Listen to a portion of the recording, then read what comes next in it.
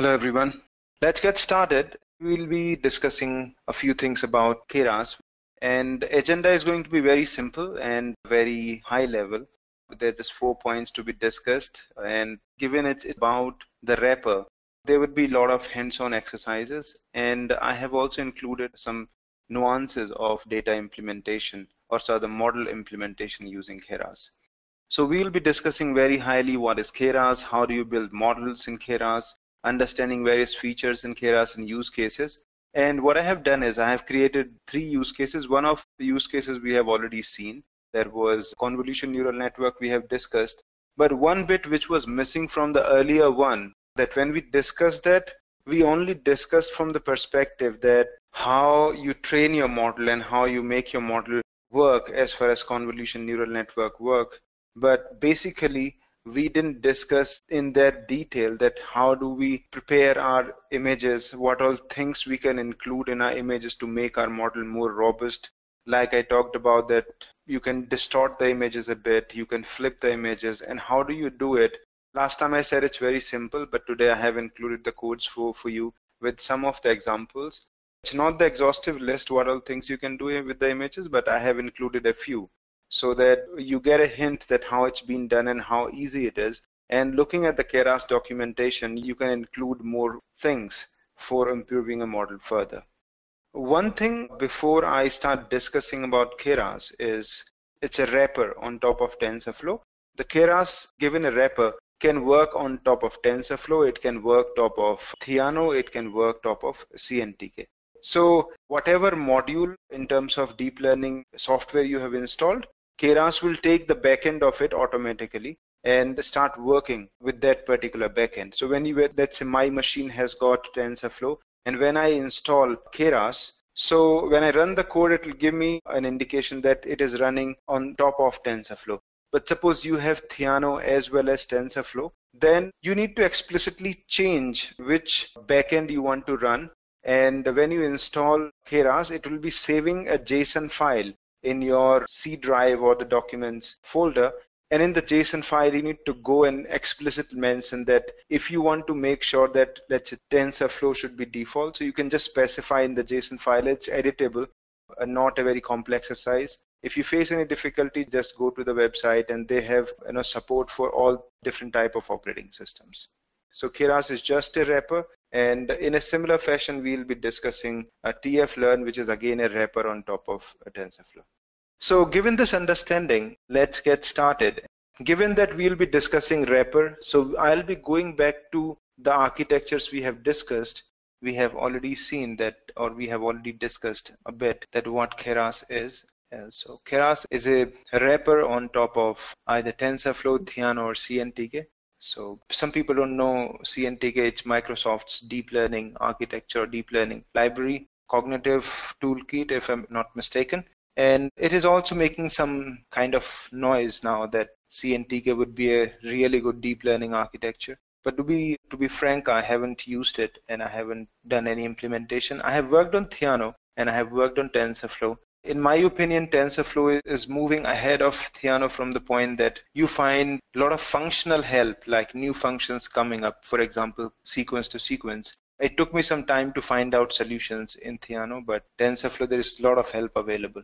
But as far as computational times are concerned, it is fairly similar, not much of a differentiation. So why we use Keras? We have already used once when we discussed the CNN model. There are 3 main reasons. One is it helps you really easy and fast prototyping. And how does it do it? There are a lot of things which we need to explicitly specify in when you're writing a TensorFlow code. They are being defaulted in Keras, and the lines are very, very simple to understand because most of the things have been defaulted, and some of the lines like session you need to start in TensorFlow, and you need to initialize the variables which are required from writing your codes in TensorFlow.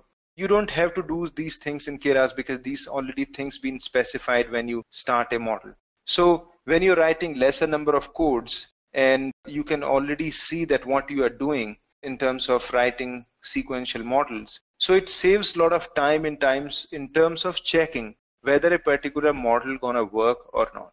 How does it really work in practice? Some of you would be wondering that if I can do everything in Keras and lesser number of codes and cleaner codes and easy to understand, why do I need TensorFlow kind of implementation where I need to spend more time? So one reason is, and how does it really work in practice, is that when somebody comes to you with an idea, and let's say a manager comes to you tomorrow and say that, hey, can you tell me whether we can create a sentiment model or a classification model for the emails we receive every month from our customers in terms of on a daily basis you receive emails, and can we classify those in some way that there can be better distribution of these emails among the agents? Because as of now, what's happening is transfer rate is around 20%, because mail comes to me and the one guy doesn't understand what is to be done. Then he transferred to the next one by consulting the manager that who is the SME for this problem. So is it some way? So let me say, okay, I think it is possible. Do one thing, give me some 2,000-3,000 emails which have some category assigned, whether it's, let's say, Mac or Windows kind of example I gave. So he'll say, okay, I'll give you the data tomorrow, and you get the data, you have just 2,000-3,000 of emails, and you create a very crude model and show it to him and say, okay, I think it is possible. I'm not getting a great accuracy, but we are getting 60-70% accuracy, and which gives me an indication that probably we will be able to do it the way we want it for the larger data set. So it's really good for prototyping because you can pull through these implementations very, very quickly. Second is that because it's less programmatically intensive in comparison to TensorFlow, people who don't come from programming background like me, I haven't done a lot of programming. I don't know C or C++. I learned Python through my working. So I always be looking for any implementation which is lesser line of code, and Keras really wins there. These are some of the reasons somebody would like to use Keras. But the limitation is that some platforms, for example, you want to make an API or you want to make an app, mobile app, on which you need to deploy your model on Android application. Then in those cases, there may be difficulty that your platform may not be supporting Keras kind of model object.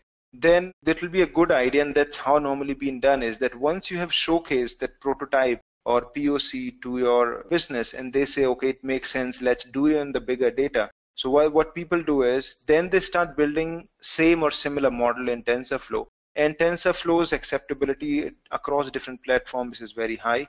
So that's how it works. You create prototype in Keras, showcase it quickly, and once your project is sold, you come back to TensorFlow and start developing your model from scratch. So that's how a typical model deployment work, where Keras and TensorFlow both are involved. It supports most of the architectures which we have discussed. So ANN, CNN, RNN, I'll be showing it. In fact, I have got use cases as I mentioned earlier. It also supports combinations of these two models. And there is even higher type of complexity, though it will not be a place to discuss it, but I'll try to show you that different type. So sequential models we have already seen. There is one more type of models we can define in Keras, but all the important architectures, 3 MLP, CNN, and RNN, they are available, and very neatly and cleanly we can write the codes with very less number of line of code, and we can even combine more than one models to make the predictions.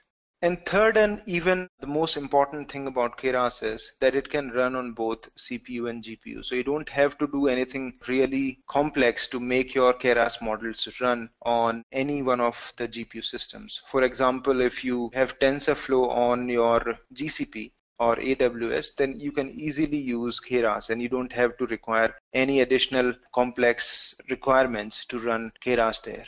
So from that point of view, it's also very, very easy. So given this understanding that how Keras can be helpful, let's try and see what are the different sections in TensorFlow.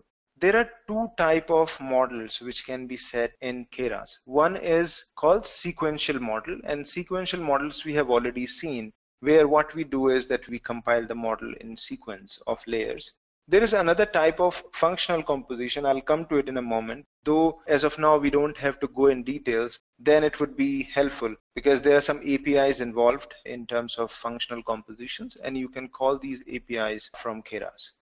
First, have a look on sequential models, and we have discussed this already a bit, that what sequential models are, that you stack the layers one top of the other. So it is, if you go to the Keras website, it says that sequential models are nothing but linear stack of layers. And what does it really mean is that you take a input layer and you connect it to the hidden layer. And when these weights which are coming from input to the first hidden layer being calculated and the node values being computed after our activation function, this layer becomes input for my next layer, and all we are doing is we are putting next layer on top of the other and your model is calculated. So these kind of models, and all the three models we have discussed, the densely connected, which is MLP, the convolution layer model, which is again sequential model, and RNN, and again a sequential model, because that's a directionality in these models that you start from input and you're making some predictions. Given the supervised learning nature of these models, it is called sequential composition. Functional composition is another type of composition in Keras, and it has been used for making more complex models. And when I say complex, I mean that suppose you need to bring inputs in between of your models. Let me go back and show you the intuition, then I go to the website and show you what does it really mean. What's really happening here, that you have, let's say, whatever number of features you have. Once you have started this model in sequential composition, this is the only input which would be passed in the model, and all the predictions would be made through your input features. But imagine if you want some intervention, let's say here, that when some features have been learned, and for some of you it may not be very intuitive, but let's say you have created a model for sentiment analysis, and all the information you are getting to say whether the sentiment is positive or negative is, let's say, the sentences people have written, and from those you have created a model. But let's say you want to intervene, or you want to ingest some information about time of that email somewhere later in the stage of the model.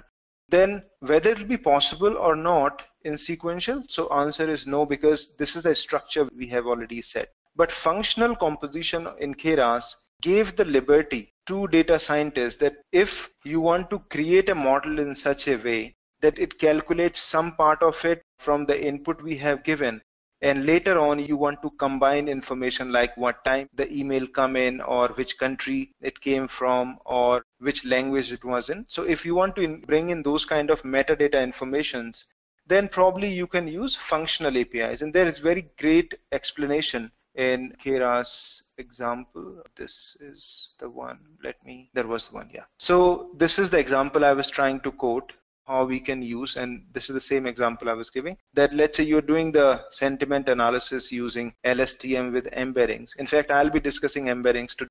So what you can do is that here you start your model only with the information of texts, of email or tweets or survey data, whatever you have. And once you have created one kind of architecture, you can embed, let's say, we say auxiliary information, but let's say this is time of tweet. So you can input these two things, and then your model can be made based on both the information points, one from the text as well as the other information.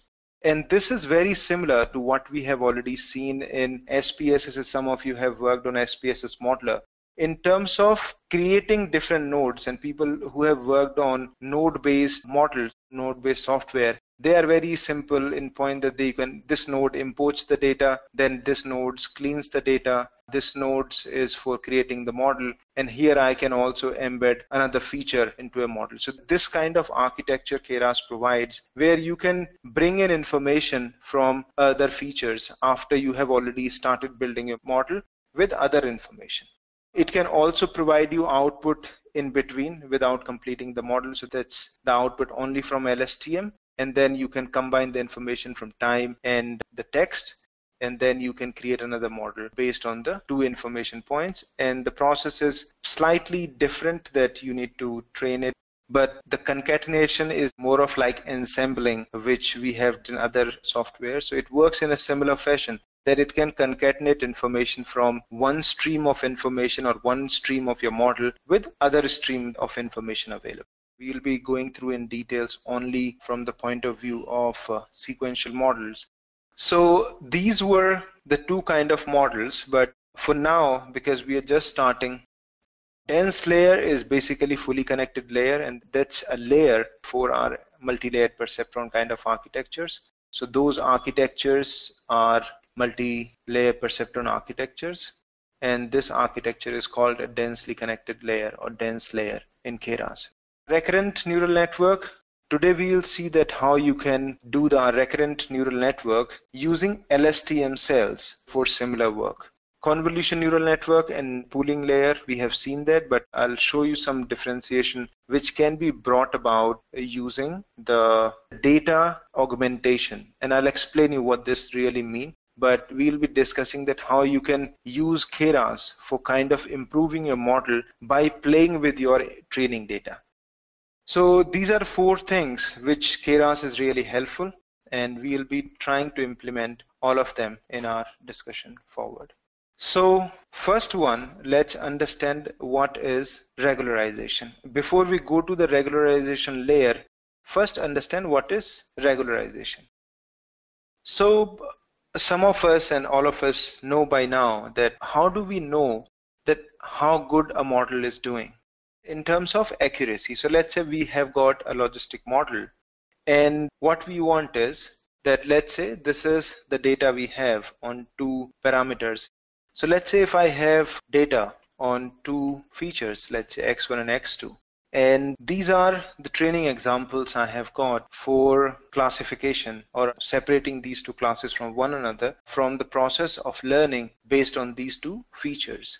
One way is that we can fit a very simple model, let's say a logistic model which is a linear classifier, and it sets up a line something like this. Though it's a rather good model, I don't want that good model. For an example, I want to keep a bit bad model. Let's say it fits this line. Then you would see that it's a very straight line, and it's giving us some kind of misclassification, that this point is misclassified, these dots are being misclassified, and we call this a high bias problem because your model is not being able to classify the classes accurately, and the hypothesis which has been set is fairly basic, and there is a lot of misclassification in the model. And you will see the high bias problem in models, let's say training data set and test data set, and you will see in these kind of models typically output something like this, that your training accuracy is, let's say, 0.65, which is not very good, and your test accuracy is, let's say, around 63 times. But all I'm trying to say, the accuracy on training data will not be very good, and obviously the testing would be even worse than that. Another type of example or another type of hypothesis, let's say you got data on second order polynomials, and you use those parameters to fit a line, and suppose it, let's say, fit this kind of parabolic or a second order polynomial hypothesis. Though it is not doing 100% correct classifications, like this one is misclassified, this dot is misclassified, but by and large it's doing its job, and we call this type of fit just right. Though it's not a great name, but that's how most of the text will call it, that is just right implementation. And typically the output would be something like this, that it's 90% accurate on training data set and somewhere very close, let's say 0.89 or 0.88% accuracy on test data set. This kind of output, when you see, it's a kind of indication that okay, a model is doing good on training data set and as well as it's doing good on the test data set. And if you get into this kind of situation, probably you have done a great task and your model is really good. There can be one more way, that you include lot of higher order polynomials, and your model can be something like it has fit a very convoluted line, something like this. It got blurred, but you got the intuition that it was a very fit line, and a very higher order polynomials could make this line changing that much. So it is doing 100% accurate or very high like this. Though I'm mentioning, but it will not be most of the time 100%, but it is doing really high accuracy, let's say 0.8 or 0.9% of accuracy. But when I look at on test data set, your accuracy, let's say, is 0.8 or 0.7. And this is the differentiation, and this kind of chart is really helpful in seeing that how good or bad your model is doing. It has nothing to do with the architectures. It is just from your model deployment perspective, that how do you really understand that where you have reached. And this kind of problem is called high variance, or it is also called overfitting. And why it is overfitting? That it has fit too much or too cleanly on training data set and not doing the similar predictions or similar type of accuracy on testing. It is also called a generalization problem.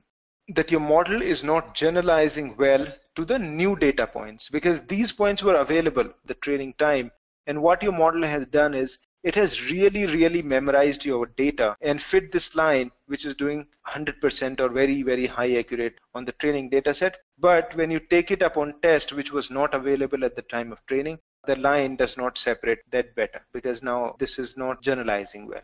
This kind of problem is called overfitting. And to avoid overfitting, there are some steps which we can take to make it just fit. So if you have set up this kind of model, we want to make sure that our model not only does a relatively good prediction on training, but it also generalizes well on the test data set, or the data which has not been seen, or the new data set, whatever you want to call. Whenever we reach into this particular situation, you realize that we try increasing number of layers and nodes and making it more complex. But imagine you have made it that complex that it has memorized the training data itself. Then you need to identify some ways that you kind of make it something like this, so that it can do prediction better for training as well as for testing. And these processes which does this task of making your model generalize well fall into the category of regularization. There are a few ways of doing it, but I'll be discussing a couple of those, and remaining one are already there. Sometime they have been implemented in models. Let me tell you, it's one of the most common thing when you will be doing a model actually deployment, because as of now in last 7 classes, all we have seen is how do you fit the model. We haven't gone into this area of fine tuning. We have discussed some bits of how do you choose the values, but we haven't touched this section. And these are some tricks which would be really handy at the time when you will be developing your models. So when you see overfitting problem in your model, what are the ways you can avoid it or you can remove it? One is, I'll be talking about regularization techniques, but first let's come to a problem or a solution called getting more data, and how it can solve. If you think intuitively that how it can really solve overfitting problem if I have more data. As I said, that you end up getting overfitting problem when your model has memorized the training data sets. But if you increase the training data sets, let's say initially you are working only with 1000 training examples, and let's say 500 each for 2 classes, and when you fit a model, it has memorized these 1000 points, have seen that where they fall, and because you have used lot of nodes and features, it has kind of identified where each data point lies and kind of tweak the line accordingly. When you get more data, now let's say you have 100,000 data points, it would be very difficult for your model to memorize every data point. So this particular way, whenever you see that model is doing some kind of overfitting issue, just bring in more data set, and it's a tried and tested thing that if your data is relatively new, what I mean is that you should not just replicate these 1000 rows 100 times. That's not the correct thing I said. I said if you get more data from the same distribution or similar distribution, it is tried and tested thing that your model would have some kind of correction or regularization, because it will not be able to memorize the data set. All of us know that getting new data is not always an easier task. So there is a process called data augmentation, and that's available in Keras as well as TensorFlow. Let's say you're working with images. So data augmentation is the process of generating newer data from existing data. So if you see is that this is a cat image which is available with us. But if I can just take the mirror image, if I say flip it, then I have created a new image. And some of you may argue that it's not a new image, it's not capturing new features, and you are absolutely correct. Augmented data may not give you as much freedom or as much removal of overfitting as a new data set will do, but it adds some value. So you have some images, you just flip them, you can do horizontal flip, you can do vertical flip. So let's say you have created it upside down, or you can do zoom of some section of the image. So let's say you have to do zooming, and zooming is a very simple exercise in data augmentation in Keras as well as TensorFlow, that you say that I want to zoom 20% of the images so that your images looks different. So data augmentation can be one of the ways of dealing with overfitting. Another way which we have discussed briefly when we were discussing the neural network, something called dropout. And what does the dropout really mean? It works from the intuition which I just said, that let's not make your model memorize all the points. So how does it really work? Let me explain it. It's a very interesting point which have come from the deep learning point of view. And most of the time you'll be using the dropout layer one way or the other in all three architectures which we're going to discuss. And let's look at the intuition that how does it really work. If I have 4 input features and we have 4 hidden nodes in each one of these 3 layers, and let's say this is H1, this is H2, and this is H3. How does dropout work? That it would be saying randomly switch off some of the nodes while training your model. And what does it really mean? That let's say I have created a probability, which I'll be mentioning in my codes as well, keep prob. And let's say I have created keep prob for all the 3 layers. You can have different keep probabilities for different layers. But for example, I'm just mentioning that for first 2 layers, we have probability of 0.5 and 0.5. And for third one, let's say I keep the keep probability of 0.75. What it really do is, and as you know, that we run the model for different number of epochs. And you will see how this epoch comes in picture. And let's say I'm running my model only for 3 epochs. And this is the model you have set up. You have set to run the model for 3 epochs. Because first time it's going to run for first epoch. So first epoch, randomly, let's say you toss a coin, and let's say for this node and this node, it came that you need to switch off, and rest of them you keep it open. For second one, let's say it came for, because this is random process, these have been switched off. And because the key probability is 0.75, it means I need to keep 75% of my nodes open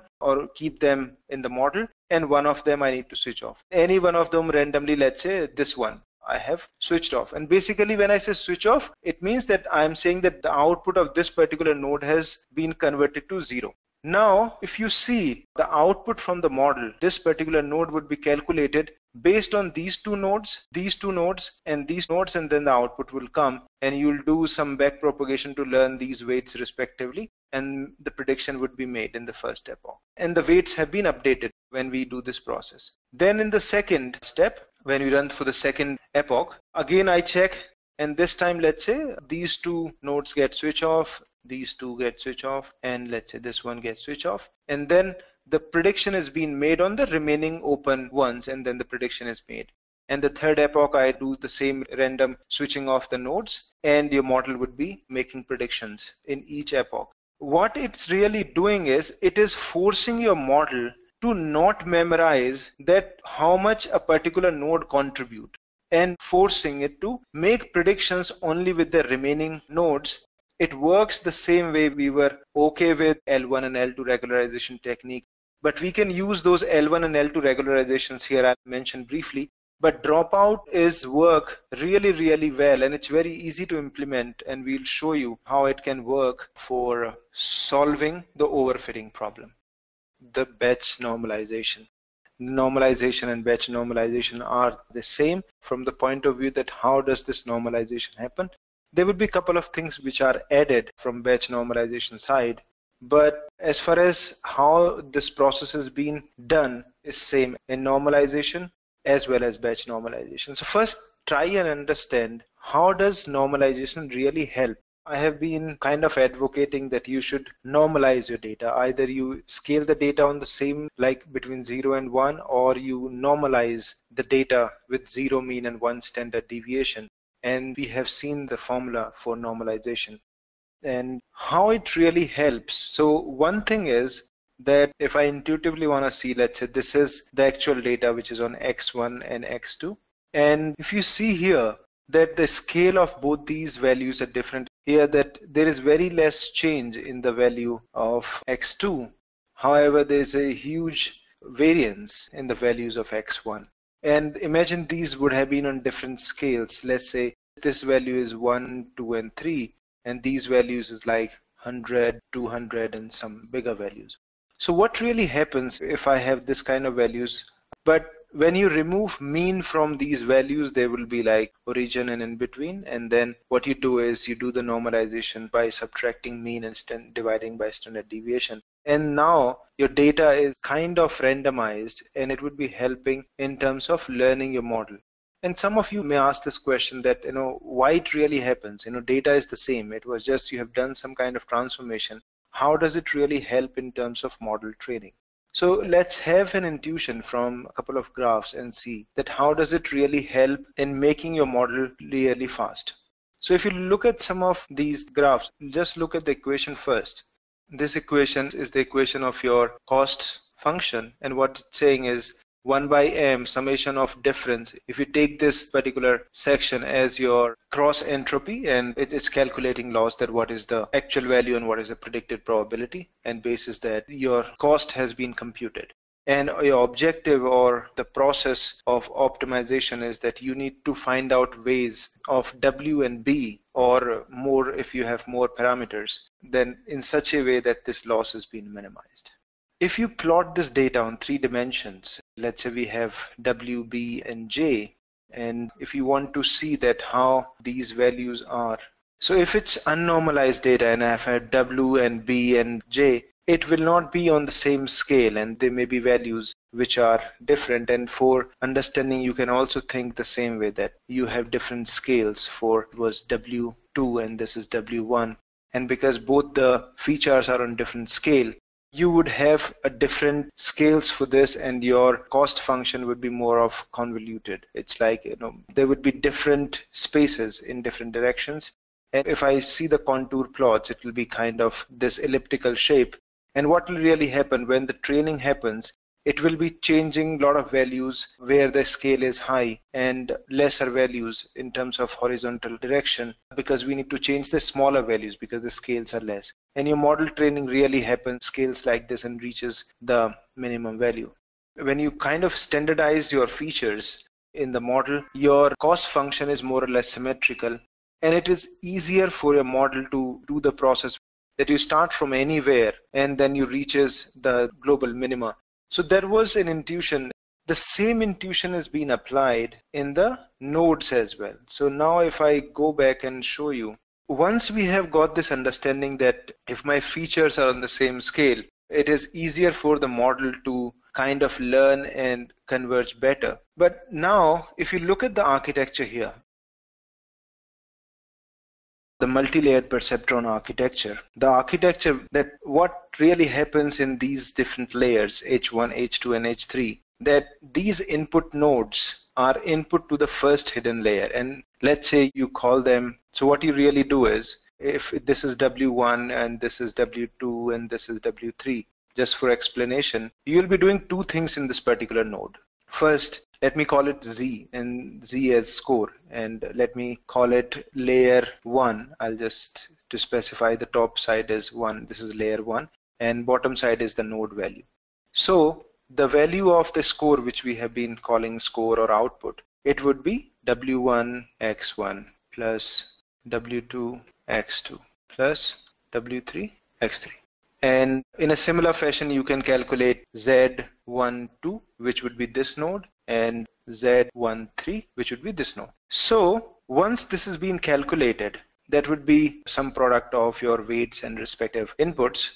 This value for all 3 of them may be any value, because these are different weights and these are inputs, and these may not be scaled. I have intentionally haven't talked about another step, that once you have calculated this step, the score here, you apply an activation function on each node.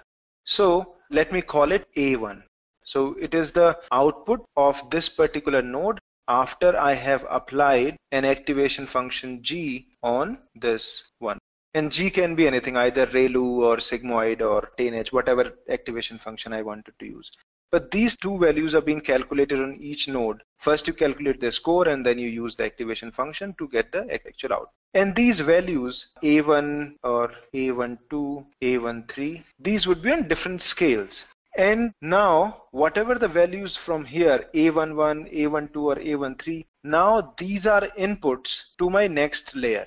Now there is a possibility that these values may not be of same nature the way we got our inputs, and we have seen what differences it brings to our model optimization when our inputs are normally distributed or normalized. We have seen in the case of logistic regression, where we just have weight multiplied by weights and doing some kind of prediction. Because these are my inputs and these are not normalized or normally distributed or not scaled on 0 or 1. If I'm not doing this standardization, I would be facing the same problem if my inputs were not in a simpler network. And what I meant is, if you say x1, x2, and x3, let's say I had a very simple model, like a perceptron and making the output, and these were my weights. And you recall this is a logistic model basically. Now, because these nodes have become input, and if these are not normalized or scaled, I will be facing the same problem in terms of optimization. So batch normalization is the process in which you normalize the values coming out of the node in each one of these layers, so that when you feed the output from these nodes to the next layer, all these values are normalized in a similar way we used for our input layers. These are the functions I have already mentioned. Only one thing is left, and I intentionally didn't talk about because, as I said, that I'll be talking about 2 hyperparameters or 3 new hyperparameters in the class. So this bit we have discussed, that how we can normalize our values, but it was observed that normalizing the values to 0 and 1 does not always help. But if you have these normalized values with some mean and some standard deviation, which your model can learn in the process, that was really helpful. And how we can do it? Actually, we can introduce 2 more hyperparameters which are trainable. And you say that normalized value, here it was like 0 mean and 1 standard deviation, but you can again do Zi is again a normalized value, improved one, and you can do it with gamma hyperparameter multiplied by 0 mean and 1 standard deviation normalized value and plus beta. And these values would be learned in the learning process the same way we learned our weights. In the same way, we would be learning the values of gamma, and we'll be initially starting it with some random value, but in the process it will learn the same way as it learned for all other things like W and B or B1, W1, W2 and all. And this function remains same, and through the chain rule it will be learning. But actually we don't have to remember this, and I don't want to get into the application, how does it run. End of the day, all you have to do is most of your applications in TensorFlow and Keras already takes care of this process. So the normalized values in your nodes are basically not with 0 mean and 1 standard deviation. They are normalized with some mean and some standard deviation. And that mean and standard deviation value would be identified through the learning process the same way your model learns W's and B's. This is an example on churn. Here, this is a data set about customer. We have customer ID, we have last name and first name, and we also have information that what was the credit score, what is the geography, what is the gender, age, and all other information about the customer, and whether he exited or churned or not. So that's the information we have. And we want to create a model, especially the MLP, a multi-layered perceptron or artificial neural network architecture, which can help me predict how we can say that which customer is going to churn or not in future.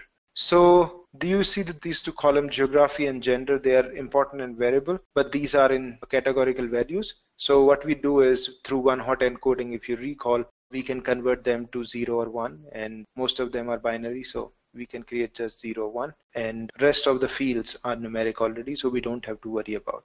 So our objective is take this data and try predicting whether somebody is going to churn or not. And let's see. Before I do that, you can easily pip install Keras if you don't have it in your system. I have used in both Windows as well as Mac, which I'm presenting here. Let me pop it up. And it takes just a minute's time if you're using pip. And if it doesn't work through pip, you can go to web and install it from there, from exe file if it doesn't work. But in my case, I have used it a lot of time, and 2-3 laptops have already installed and it worked every time pip is working. Import these 3 libraries, NumPy, Matplotlib, and these are for data preparation.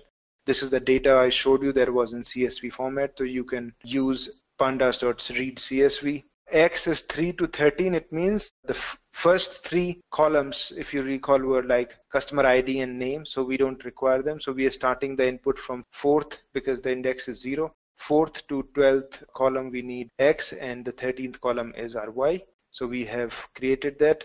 Now the X1, it means the second column was gender. the location, and the third feature was gender. So we are using one-hot encoding in terms of creating numerical representation of these values, then splitting the data into train and test. So 80% into train, 20% into test. We have been doing it. Then we do a standard scalar, so converting all the values in our features of all features in X. We are transforming them to all the values between 0 and 1. So we are fitting transformed on train and using the same process or same values for converting same for test. There was the same process we have been using till now. But now the second part is, how do you make an artificial neural network? So we need just two things. One is we are building this from Keras, so we need to import Keras. Then we are using sequential model, because if you recall, we are putting one layer on top of the other in the linear fashion.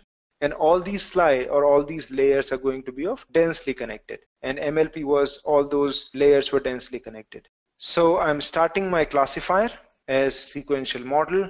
I'm adding a dense layer. Unit 6 means that I'm initializing 6 hidden nodes in the layer. Kernel initializer, that what kind of the connection weight between input layer and the hidden layer, how these weight needs to be initialized. So uniform is 1, it can initialize weight between 0 and 1. You also had other methods like random n, which initialize weights with 0 mean and 1 standard deviation. We use truncated mean, but all these processes are initializing our weights. We are using ReLU activation function, and this is the number of dimensions 11. So number of input features are 11. That's we are explicitly telling. And if I just draw you a bit, this is our input layer, which have 11 nodes, and we have our first hidden layer, which have how many? 6 nodes. And we have initialized all these connections in between this using uniform distribution of weights. And on top of each node in this layer, we are using ReLU activation function. Then I'm adding another layer. So after this, I'm adding another layer of densely connected layer, which have again 6 nodes. Weight I'm uniformly initializing, then activation function ReLU. And last, an output layer, what I'm doing is, because it's just a binary classification, I can use 0 and 1. What is the probability of output? So I'm adding 1 unit, same weight, and activation is sigmoid, which gives me the probability of an event. Then once we have set up the architecture with 2 hidden layers and 1 output node, we can compile the model. So classifier.compile. We are using optimizer, Adam.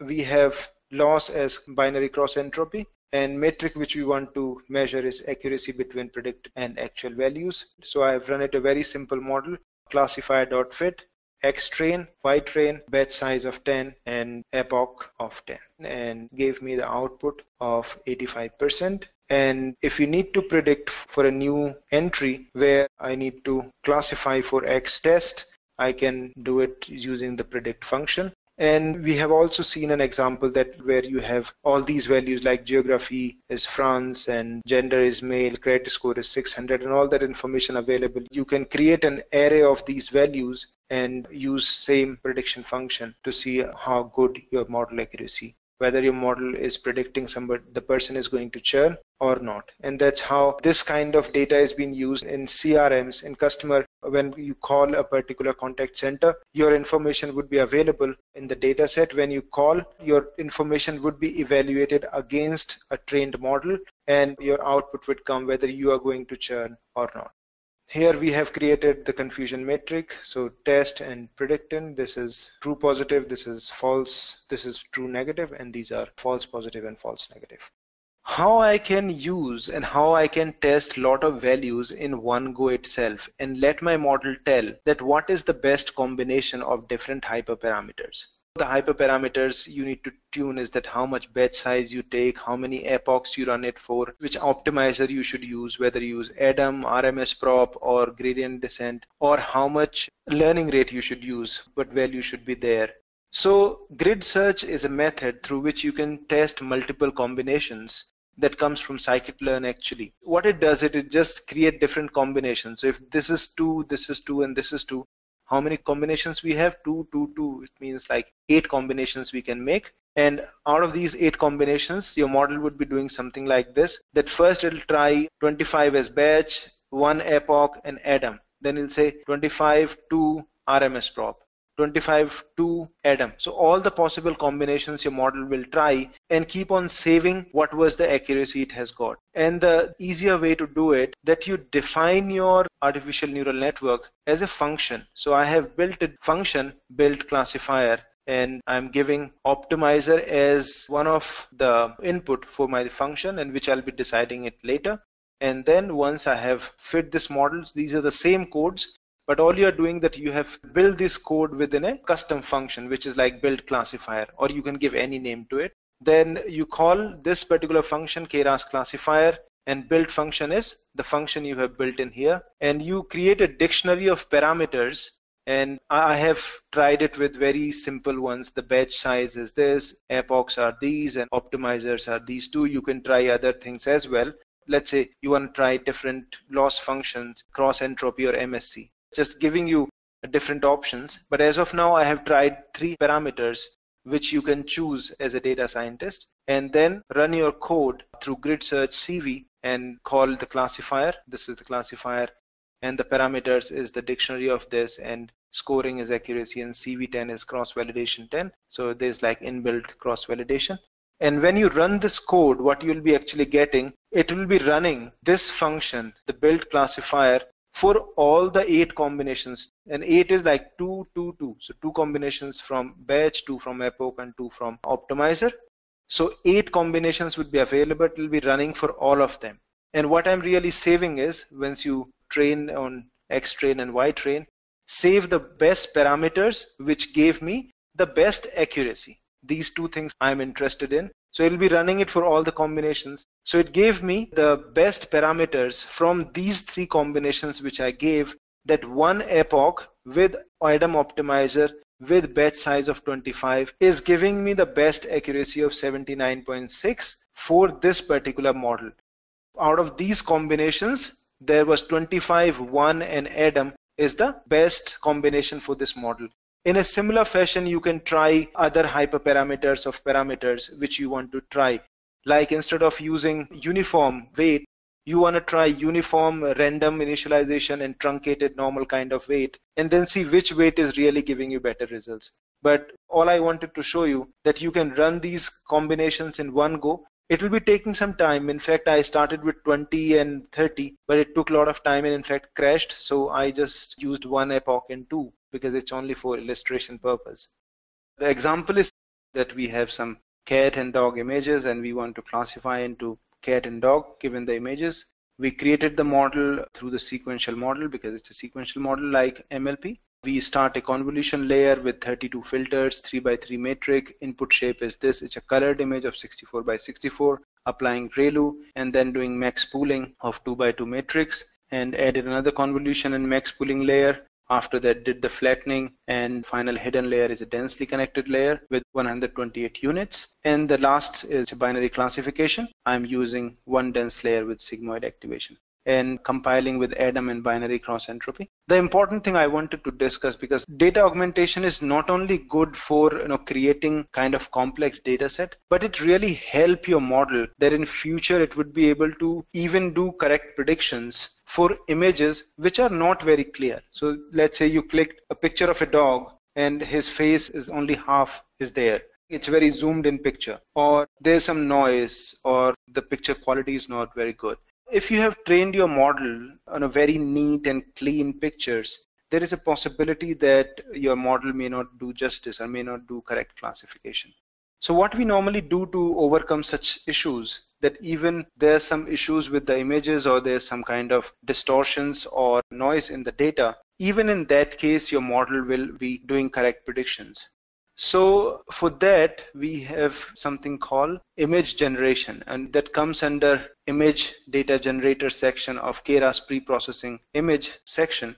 And it has lot of values which you need to play with. I'm just playing with 1, 2, 3 values, but there are, let me show you what all things you can do with image. So you can take all the images, image data generator, and what you can do is you can read what all things it does. It can normalize the values, it can rotate the values, rotate the images by some degree, and zoom the image by some values, clean shift image. So, but these are like all these things image augmentation perspective we can do. What I have currently used is zooming and shearing the images, so it kind of distorts the images. Horizontal flip, kind of the change which we did for a cat image, so you flip the image.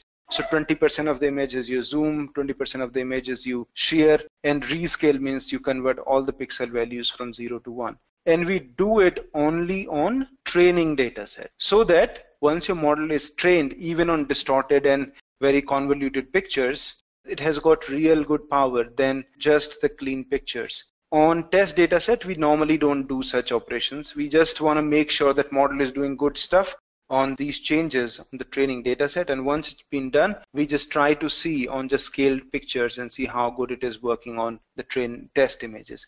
And why we do it? Because when we're doing it for the new image, we may not want to do all these things, because we are doing it, the shearing and zooming, only on 20%. Not all the images have been zoomed in.